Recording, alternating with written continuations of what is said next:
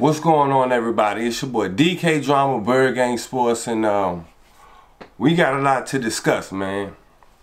Well, maybe not a lot, just a little. I just want to put a little something out there, you know.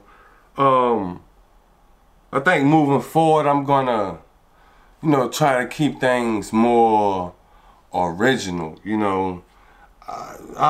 For some reason, I just feel like some mockery going on, and I don't stoop to that level, you know what I'm saying? Like, I leave the internet with the internet, and that's just what it is with me. Like, I don't stoop to that level, man. Like, people are comedians, try to act like they're not, trying to start something, but you never should poke the bear. Like, I don't know who raised you, but you never should poke the bear. Ever, ever, ever. Never poke the bear, man. Bad things happen when you poke the bear. But anyways, I just want to talk about these couple of games coming up, and being that, the Dallas Cowboys lost tonight against the Bills. They didn't look good at all, and they were at home. So it's really putting us in a good place where I think that we can go down to Miami and win it. Like, besides the Dallas Cowboys, who are now 6-6, the rest of the remaining teams on our schedule are all 2-9. Every last one of them. There's 3 of them.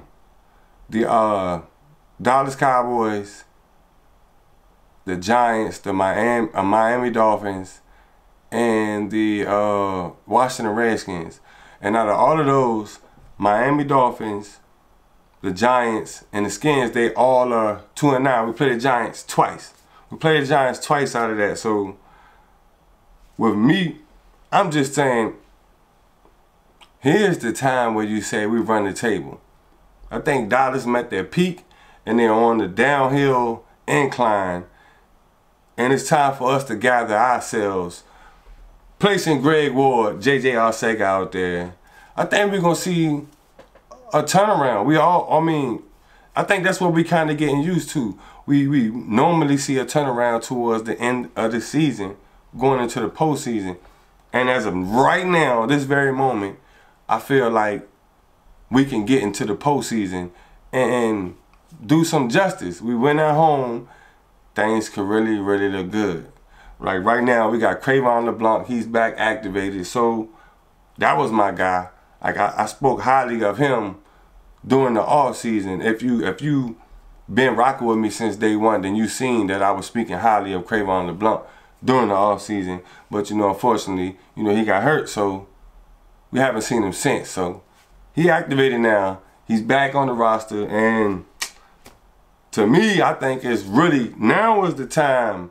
Shout out Eagle Speed, but now was the time that we really do run the table. And I think we win out. I think none of these guys will be able to see us, including the Dallas Cowboys, coming back to the link where it's going to be cold.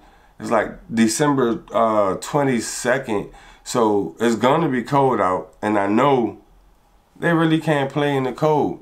They actually can't even play at home from what I'm seeing now. Like I said, they're on the downhill incline. So right now has never been more perfect for us to pick it up, take control, do what we have to do, and just get it done. So that's basically all I really wanted to say. I just feel like those 3 2-9 teams are going to do us a huge favor and help us get into the postseason. So all my Eagles fans, I'm almost certain Carson Wentz will play a playoff game this season.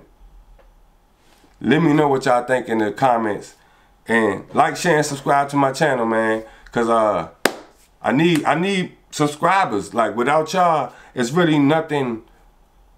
I'm talking for nothing. You know what I'm saying? Like, but I feel now I done built enough subscribers to where I can talk, and I know a lot of y'all are gonna respond back. So, like I said, without y'all, Mark Holmes style. Without y'all, there is no me. You know what I'm saying? But I wonder what Mark Holmes is doing right now. I wonder how he's feeling right now. Anyways, man, This your boy DK Drama, Birdgang Sports.